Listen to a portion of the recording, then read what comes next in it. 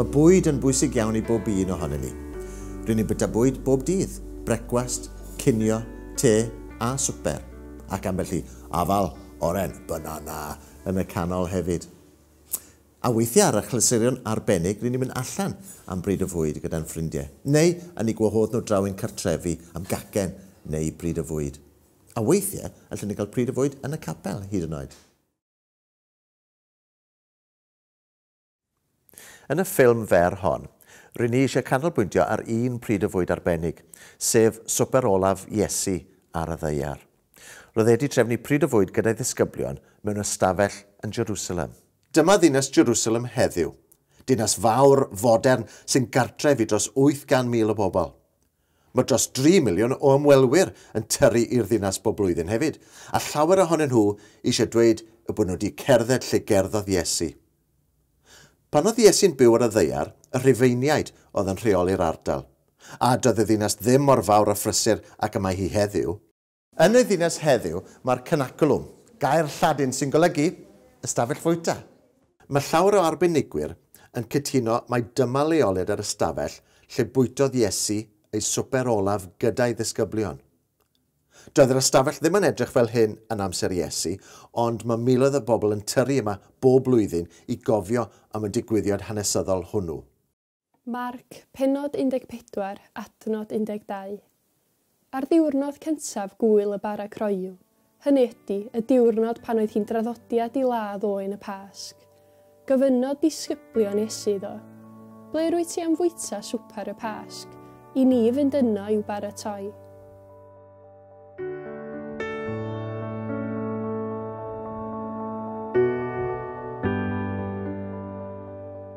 Felly, yn ystod gwyl Iddewig o'r enw gwyl y bara croiw y digwyddodd y Swper Ola, ac roedd yn draddodiad i ladd oen y Pasg ar y diwrnod hwnnw.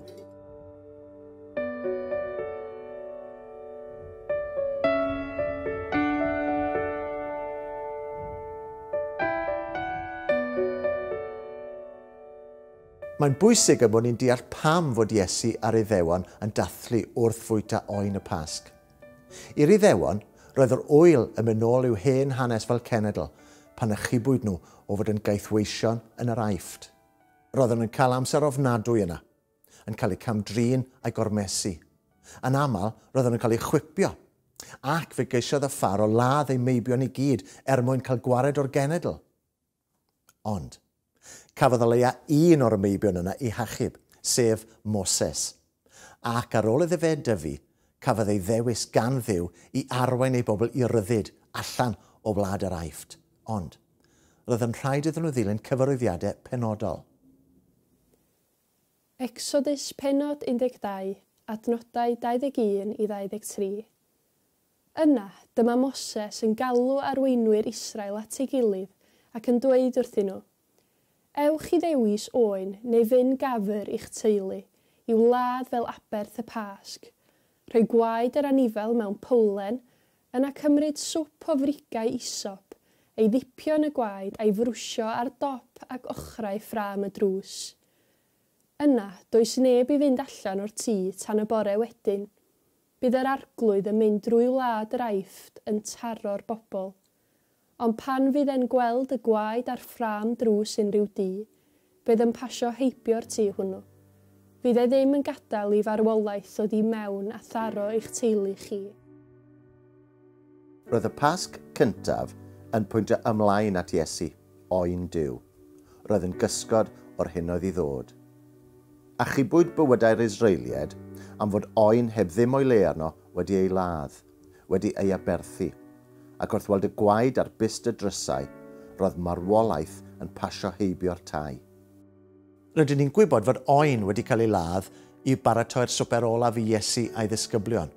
Roedd hyn yn rhan o ddathliadau gwyl y Pasg, pan oedden nhw'n cofio am gael eu hachub o wlad yr Aifft yn ystod amser Moses. Roedd bara a gwin hefyd yn rhan bwysig o'r swper. Mae Cristnogion ar hyd y lled y byd yn dod at ei gilydd mwyn bwyta bara ac yfed gwin mewn gwasanaeth arbennig, y Cymun. Cynta Corinthiaid pennod 11 adnodau 23 i 26. ydw i wedi rhannu gyda chi beth wnes i ei dderbyn gan yr arglwydd. Ar y noson honno pan gafodd ei fradychu, cymerodd yr Arglwydd Iesu dorth.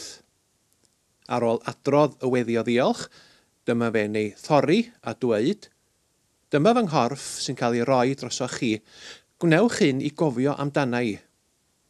Wedyn, gwnaeth yr un peth ar ôl swpar pan gymerodd y cwpan a dweud, mae'r cwpan yma'n cynrychioli'r ymrwymiad newydd mae Duw'n ei wneud, wedi selio gyda fy ngwaed i. Gwnewch hyn i gofio amdana i bob tro y byddwch yn yfed ohono. Bob tro byddwch chi'n bwyta'r bara ac yn yfed o'r cwpan, byddwch yn cyhoeddi ystyr marwolaeth yr arglwydd nes iddo ddod yn ôl eto.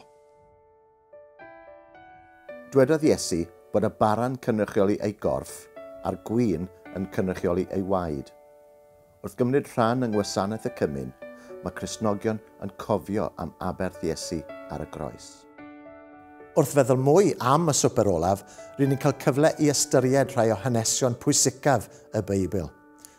Gobeithio gewch chi amser gwerthfawr yn trafod gyda'ch gilydd.